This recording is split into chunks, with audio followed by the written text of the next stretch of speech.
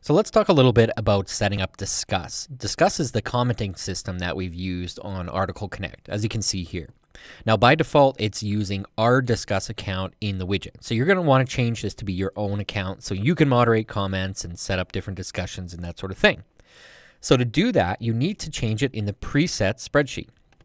So here's our preset spreadsheet, and if you look at rows 9 and 10, we have the ability to show and hide Disqus, and then we need to change the Disqus short name. So right now it's using ours, Content Connect, which was actually our original working title for Article Connect. So you need to put your own Disqus short name in there. So let me show you how to do that. First of all, sign up for Disqus if you haven't already, but once you've signed up, log into your account and go to the admin section.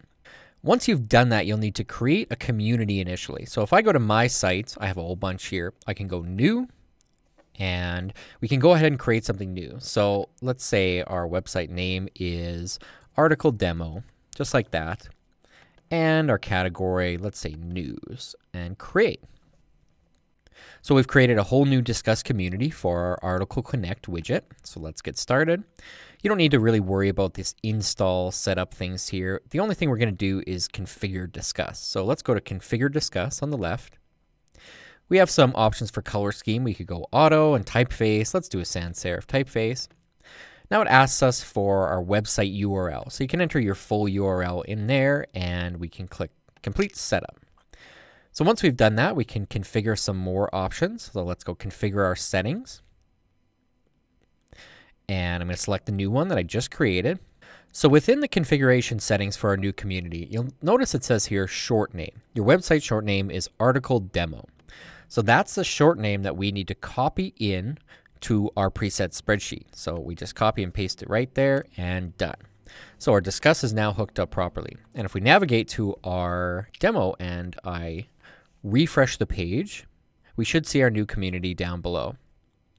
And you can see now it says Article Demo and it's a brand new community.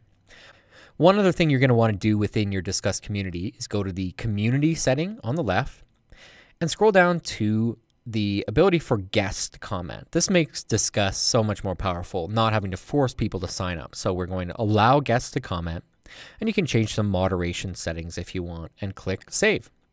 So there you go. Now you've set up a Disqus community. It's integrated into our Article Connect widget, and you'll never actually need to set up another one again.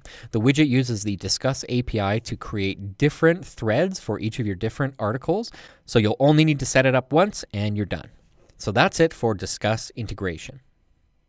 Now let's talk about a few other setup tips for making Article Connect work better for you.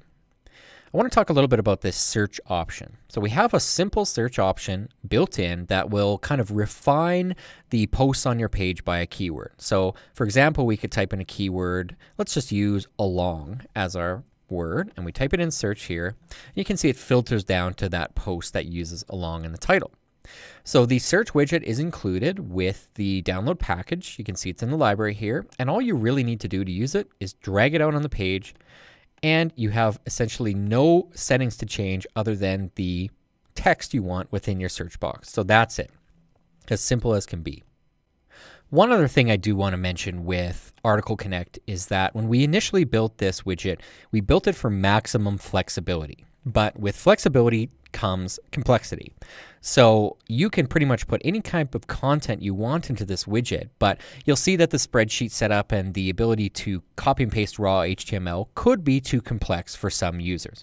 That's a fine line we always struggle with. Do we make the widget extremely flexible but more complex, or do we limit what you can do with it and make it really easy?